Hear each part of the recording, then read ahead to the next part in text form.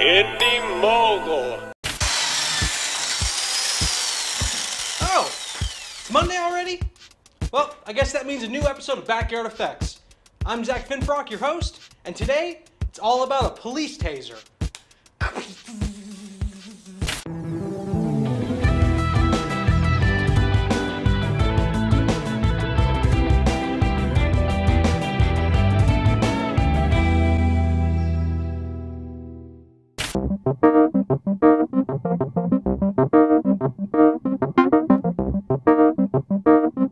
So one of my recent favorite movies, The Hangover, there was a really funny scene involving a police taser.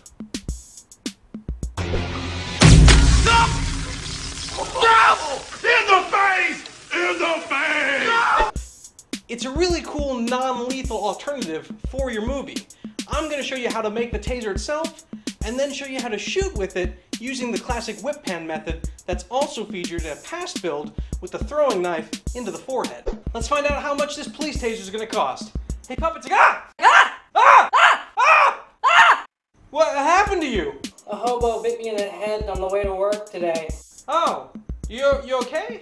I just feel a little under the weather. Oh, alright, well just spin the wheel.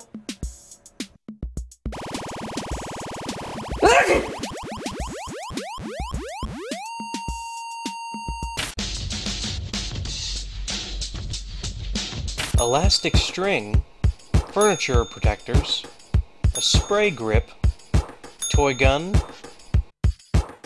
ping pong ball shooter from a party store, electrical tape, 1/4-inch screws, magnets, black spray paint, razor pens, hot glue gun, and a Dremel. This build's difficulty level is 4. Simple time lapse! Woo! The first thing you need to do is separate the large box area of the pop shooter from the rest of the gun itself. I did this using the Dremel. I carefully cut along the edges and then sanded to make it nice and smooth.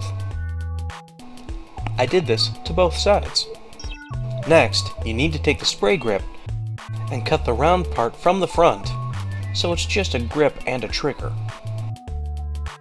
After that, take apart the toy gun and decide what pieces you want to use from it for the taser. Go ahead and cut those off and get them ready to glue.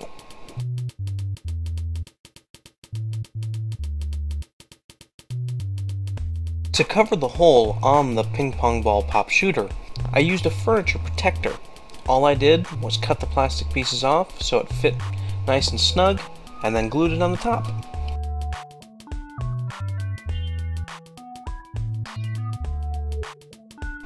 After that, I realized my original method that I was going to use to have the strings come out of the gun wasn't going to work, so I had to improvise. I found an old battery housing that I was using for an electronic piece, and decided to use that for the front of the gun. But I decided to do magnetic, so it's easy to take this on and off. What I first did for the battery housing is cut the end off, put the elastic string through the holes, and put 2 magnets on the back. Next, I took 2 additional magnets and glued them to the inside of the taser itself. So once I assembled the gun and glued it all together, I had an easy magnetic solution to my problem. The final steps on the gun are to do a black coat of paint, take yellow electrical tape and do the striped effect for the caution areas, and the gun is done. For the bolts that get shot into the person when you fire the taser, it's simply just the 1/4-inch screws, wrapped with white electrical tape with the elastic string on the other end. And then you use the magnet to connect them through a shirt. And that's it. Police taser for cheap. Now, when you're going to actually do this on camera, make sure your actors have a safe area to fall into. The last thing you really want is for them to act like they're getting tased and then slam their head on a table or something like that. It would go from really funny to probably still funny, but then not funny real quick. So that's something you want to watch out for.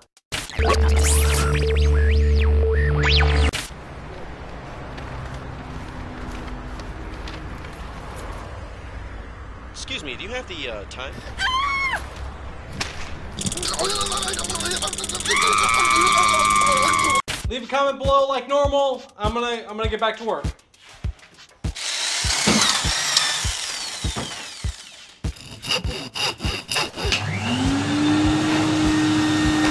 If you need a lean out your mouth effect, use a cherry. It costs like $3 for a bag, and it looks very realistic.